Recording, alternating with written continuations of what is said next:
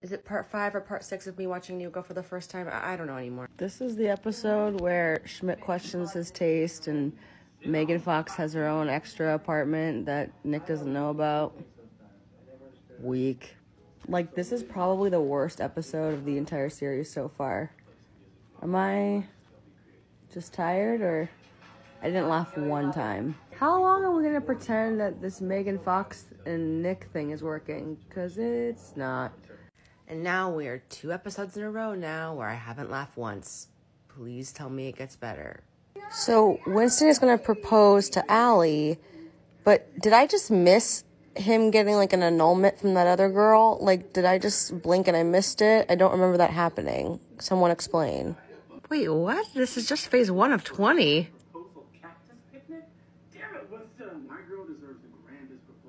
Oh my god, of course. This frickin' weirdo who we all love and adore. And these weirdos that we now all love and adore. How did we get here? Gordon Ramsay, I'm deceased. For the record, I've had Gordon Ramsay's scallops. They are... Exactly. This is so bizarre, but so Winston. Look at his little face.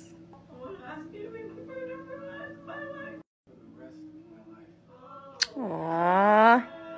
I'm gonna be alone forever. If anybody knows me in real life, you know how badly I've wanted to go to Solvang, and I've never been. And it's so stupid close to LA, so I don't know why I haven't been.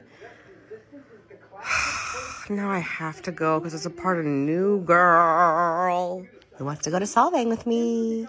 Am I supposed to believe that this biatch is sleeping with full eye makeup, lipstick, foundation, liner, lashes? Cool. His name is Winston. Schmidt's name is Winston?